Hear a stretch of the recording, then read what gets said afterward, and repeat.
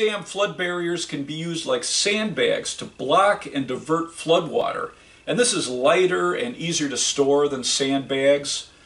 When they get wet, they'll expand to 3.5 inches, and you can either pre-soak these before you use them, or you can lay them in place and rainwater will cause them to expand.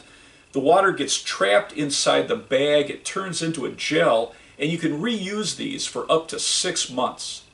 You can stack them like sandbags, you can curve them to direct floodwaters. They're made out of non-toxic recycled material, and when you're done with them, you can throw them in the regular trash.